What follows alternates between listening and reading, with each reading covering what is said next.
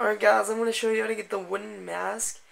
You can only get this after you kill Morkarai in Labyrinthium. And where I am right here next to Labyrinthium.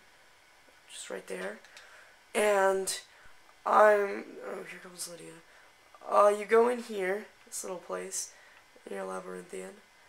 And, you go around into here, and you see this dead skeleton with a dagger in it, and it's got a little note and the wooden mask, which you take, and if you go to apparel,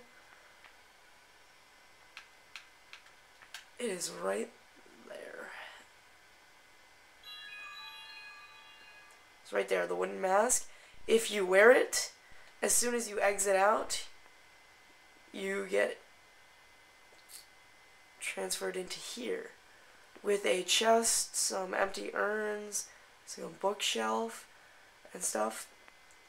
So you go forward and you can place masks on these little guys, little heads of dragon priests. So once you get all the masks, this little door opens up and you can get this really cool dragon mask. I have not gotten all the masks yet, but hopefully I will.